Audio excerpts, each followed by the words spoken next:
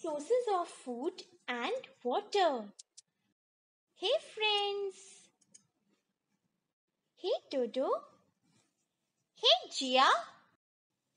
Friends, you know that we have learnt about food and water. But Jia, what is the original source of food and water? Let's go Dodo and learn about sources of food. Yes, let's go ahead. We eat different kinds of food. Some come from animals. We get grains, vegetables and fruits from plants. We get milk, eggs and meat from animals. Farmers grow food grains, vegetables and fruits in their farms. The farmer begins by plowing the field using either a tractor or oxen to pull the plow.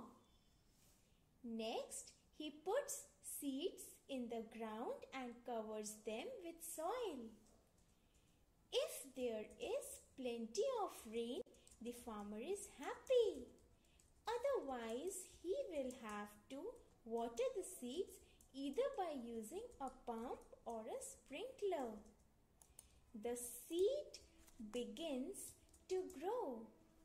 When the plants have grown completely, they begin to bear crop. When the crop ripens, the farmer harvests the crop. Once the crop is harvested, it is transported to the market and sold. Animals are also raised on farms. Cows give us milk. Hens give us eggs. We get honey and bee wax from beehives. Sheep give us wool and meat. Many animals are kept on farms. Even fish can be reared in ponds. Seas and oceans are also a source of food, as we get many kinds of fish from the sea. We get oil from some plants like groundnut, sunflower, olive, sesame, palm and mustard. We use them to cook our food.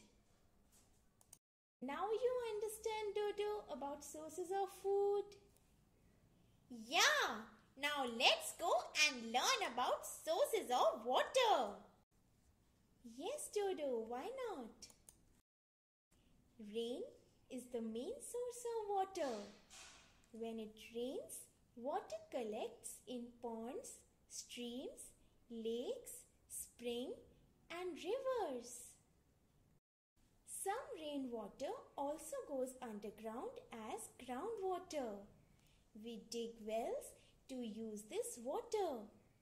We also pump out water with the help of hand pumps. Friends, do you know oceans have large quantity of water, but it has salt in it, so it is not good for drinking or washing. Oh, really, Jia?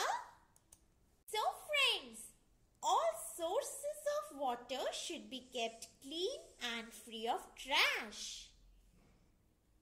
So, do practice